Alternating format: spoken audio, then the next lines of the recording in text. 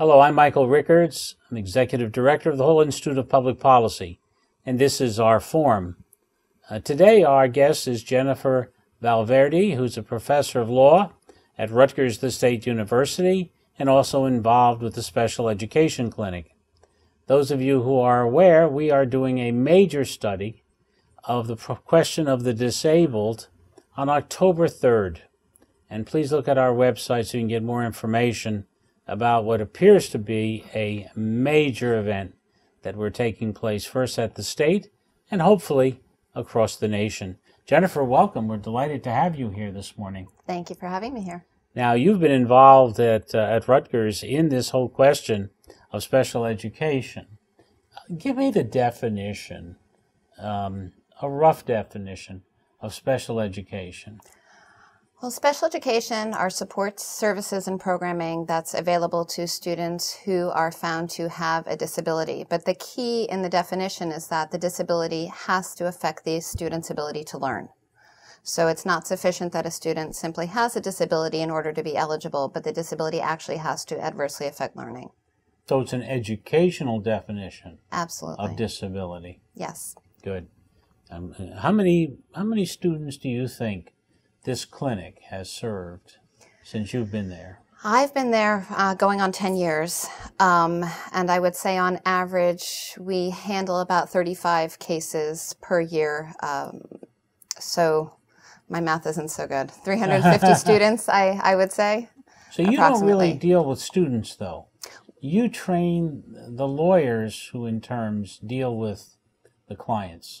Right. So we have a threefold mission in the clinic. We provide free legal services to low-income parents of children with disabilities in special education cases.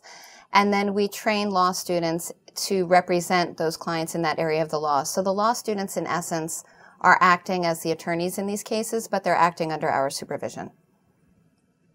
What would the coursework be like that you're giving these lawyers to kind of bone up on was it special ed law? We all of the students have to take a seminar in special education law. It's a one-semester seminar, and they can either take it while they're taking the clinic or as a prereq. And while they're in the clinic, they're being educated in lawyering skills. So everything from interviewing and counseling clients, negotiation, to trial advocacy skills. If in fact you looked back on the law that was passed, what would you say is some of the biggest problems that came out of the law that we haven't dealt with? Well, if you compare versions of the Individuals with Disabilities Education Act, the 2004 version with the 1997 predecessor, I think we actually lost some ground in terms of the rights available to parents.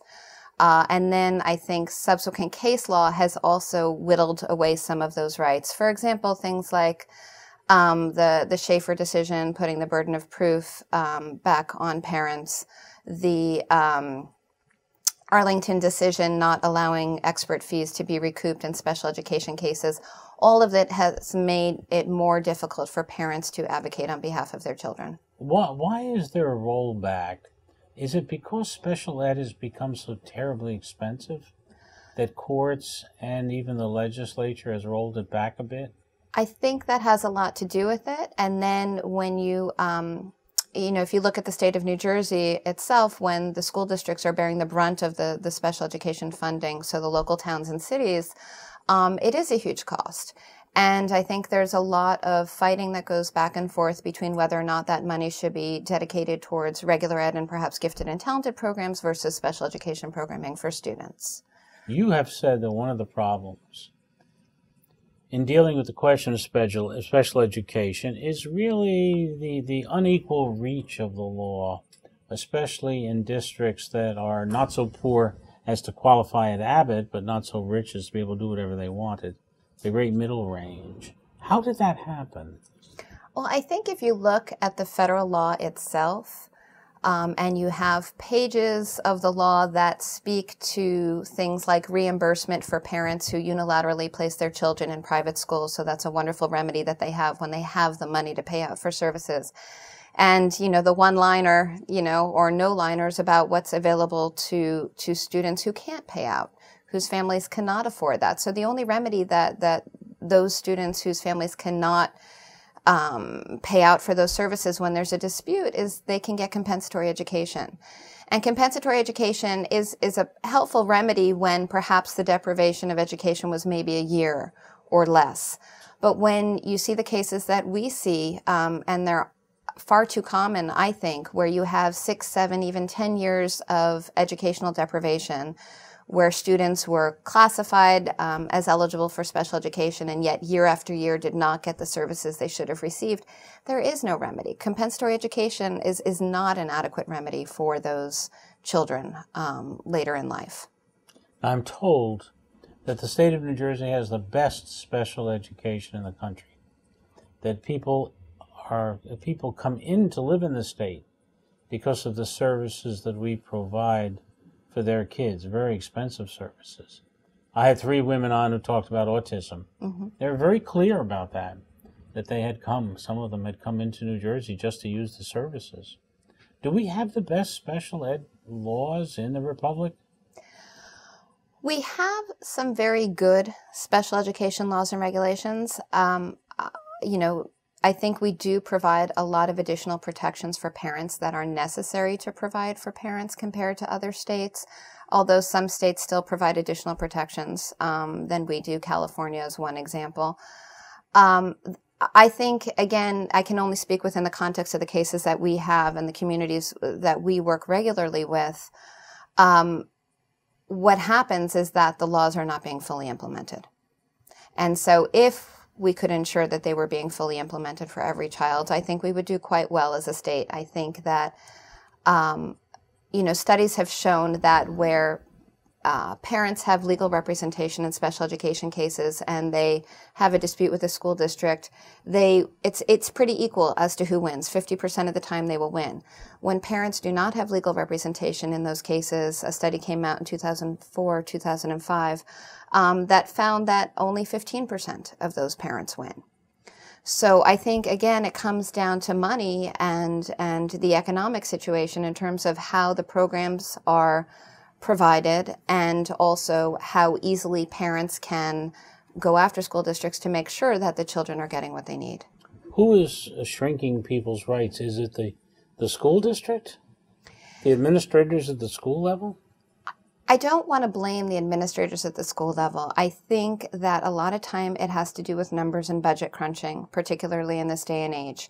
And so, I think there's been a lot of pulling students back in district for less sufficient programming, whereas they once maybe were paid for to go outside of the school district and get private programming.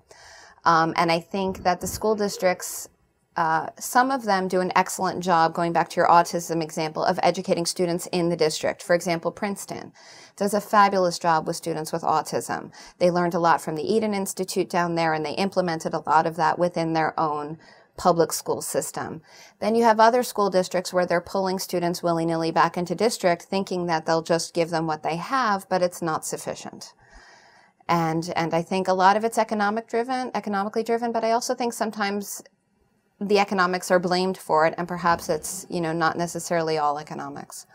We're in a situation in some cases where these school districts are pulling the kids out of private school because they can't afford $125,000 a year as opposed to 14.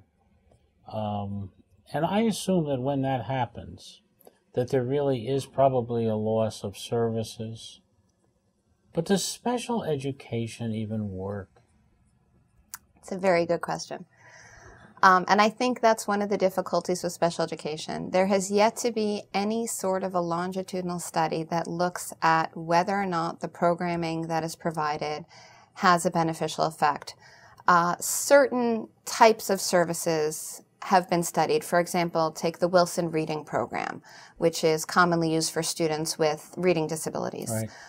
That has been studied, tried and true method, and proven that it works.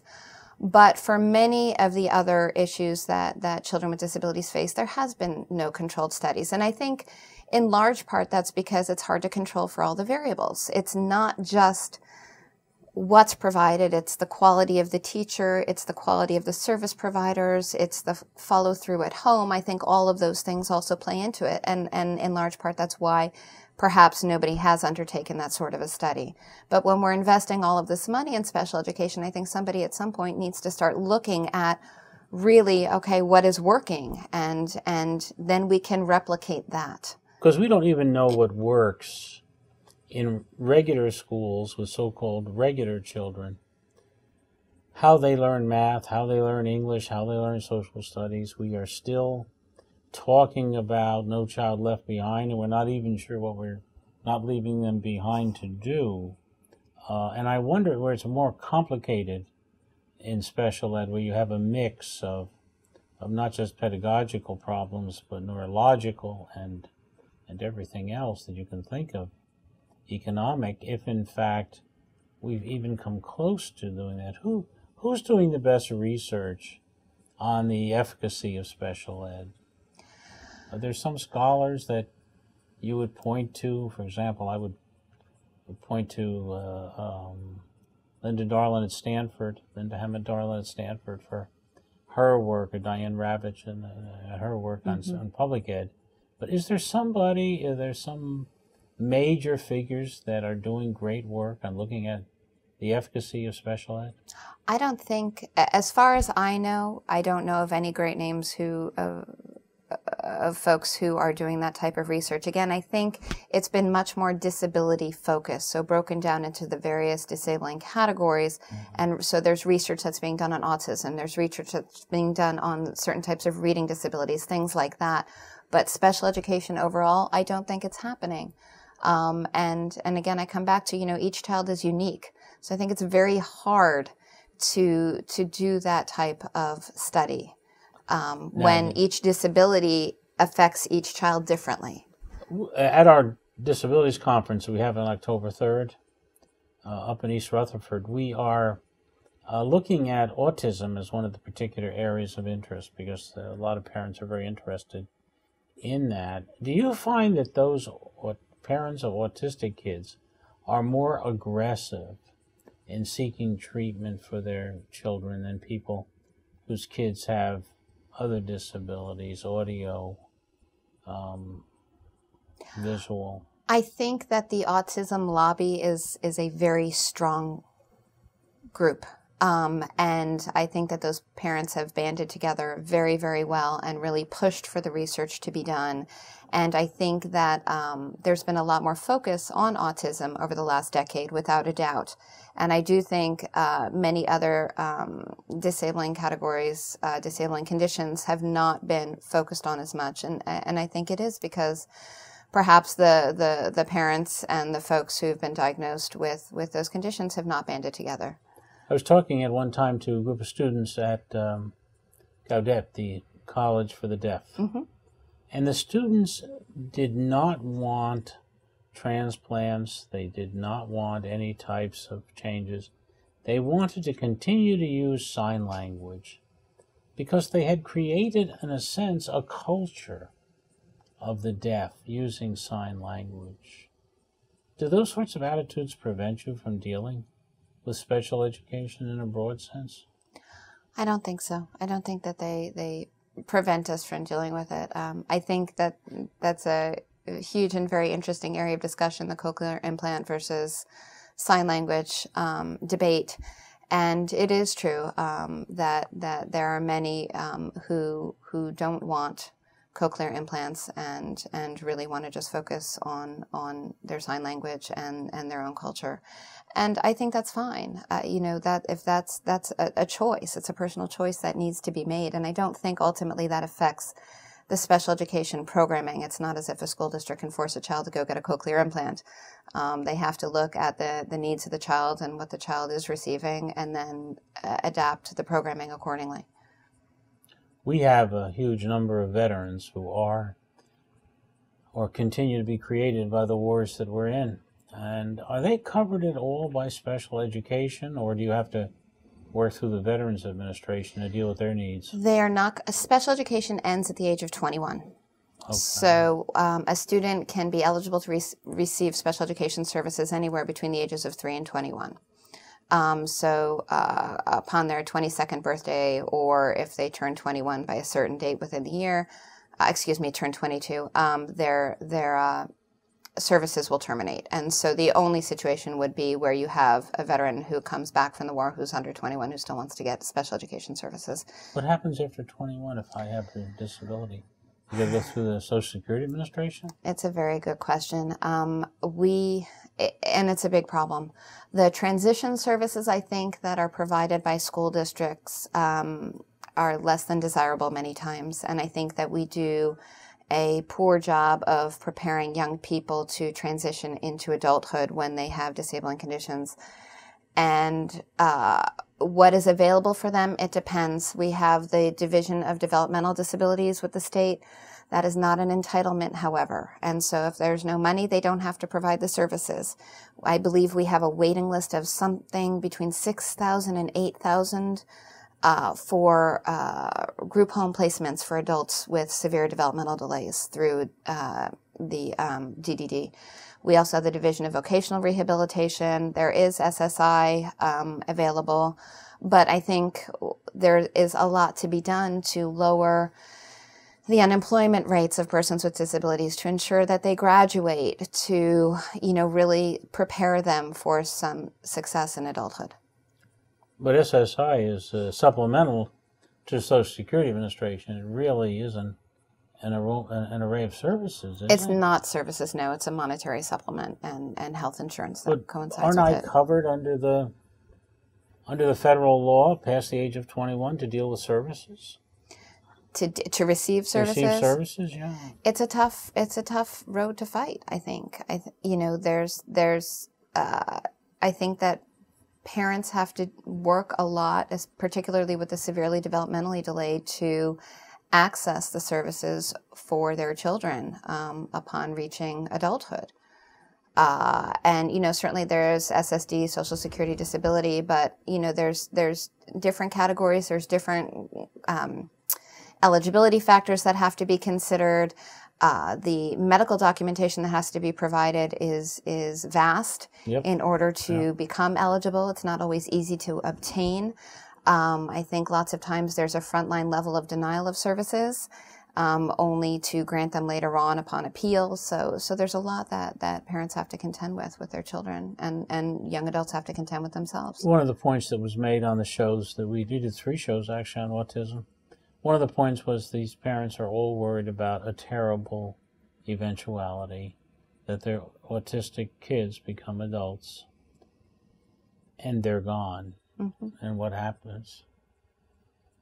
And they had no answers, so we had no answers. We have no answers. You had no answers either. It's a very valid concern. Absolutely. And, what happens? I mean, do they just walk around in a state of denial?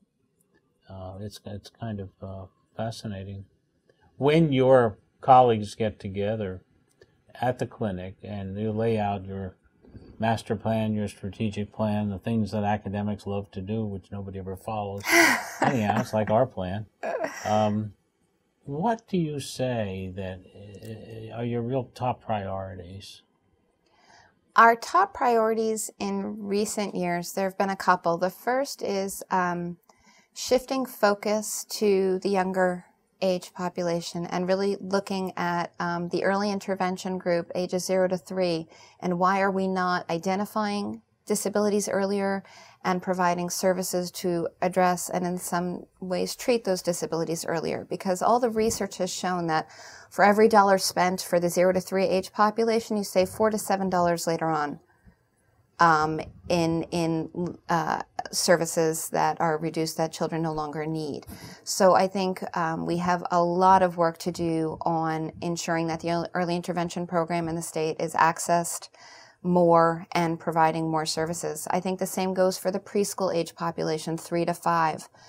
We need to target early and treat early rather than giving these Band-Aid approaches later on. Do you have training sessions for the first line, it seems to me, doctors?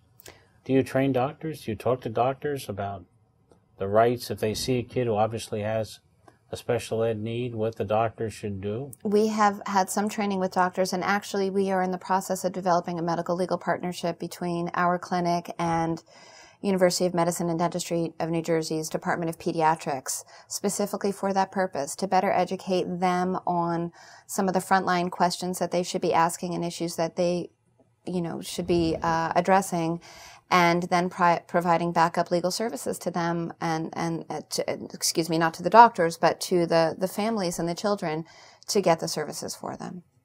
How about communities of faith? Are they have any? They used to be the people that took care of people. Do you see that anymore? Do you see that? Some. I mean, we still see some of the larger groups providing assistance, but not as much. Again, I think the economic climate has really hurt the ability to get the services through those institutions and organizations. What would you tell us in terms of special education about what we should do to help, if we can help? Or have you become so specialized in the law that really there's not any room for lay people? I think there's always room for lay people. The way the law is constructed is that lay people actually can serve as advocates on behalf of parents who can't afford advocates in special education cases. And so they, to the extent they're willing to volunteer through, and there's different programs. There's the surrogate parent programs that each school district has to operate. There's the CASA, court-appointed special advocate programs for children in foster care, where any adult can get some training in special education and actually help to advocate and help serve as a voice for parents who often have not just the special education issues that they're facing for their children, but numerous other issues that they're facing. If I have, in my family, I see a kid who's obviously what I think has got either autism or Asperger's syndrome, a milder form, and the parents don't understand it, don't want to admit it, what can I do if I'm outside of the loop? If you're outside of the loop, it's hard, other than providing information to the parents But they don't want and to hear encouraging it. They don't want them. their kids to be labeled as autistic. Unless the IDEA is a parent-driven statute, and so while parent itself is defined broadly, unless you are the caregiver of that child or you've been appointed in some capacity to serve as the child's parent for special education purposes, there's little that you can do other than to, encourage the parents themselves to try to get the assistance. And school districts should be identifying these children as well. They have an affirmative obligation to do so. But if I know that a parent is sexually abusing their child, I have recourse. I can go to the police. The police will deal with the issue. Why is it that I don't have any recourse if I see an autistic kid being allowed to just fall by the wayside because his parents don't want to admit that he's had autism? Well, in the child welfare system, one could make a claim of educational neglect if one thought that it amounted to that, but that creates a whole slew of other systemic involvement in the child and family's life. The education, the child welfare system, and that's a road that perhaps is not one that you want to go down. It really would have to amount to severe educational neglect to pursue that. Sometimes, honestly, it just takes persistence with parents, where they need to hear it over and over again and get involved in support groups and be educated about what the issues are and what services are available. And over time, they come to see that it could be helpful to get the assistance. Do you do any public interest spots on television? We do not, unfortunately. Our budget is very, very limited. We usually people find out about us from word of mouth and through the web. But these would be public interest spots that'd be free. We have not. The school districts, oftentimes in the state, do child find public interest spots talking about identifying children. We are unable to handle too many cases within our clinic just because of the fact that we are educating law students alongside providing legal representation. Right. So it's, it's a little bit scary to have the floodgates open. On the flip side, we provide trainings all across the state regularly for parent groups, different professionals working with children on special education and early intervention. and how to best advocate for their children to understand their rights, what the obligations are of school districts and whatnot, and we use that as our method for educating the public.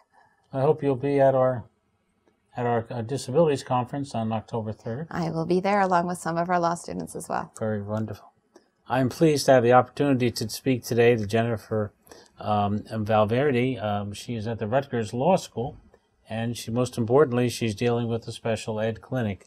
And we've really asked her the basic questions about special education, but there's a lot more to come.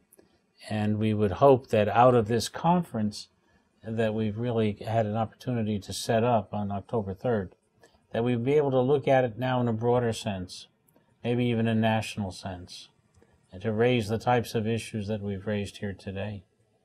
Thank you for being our guest. Thank you.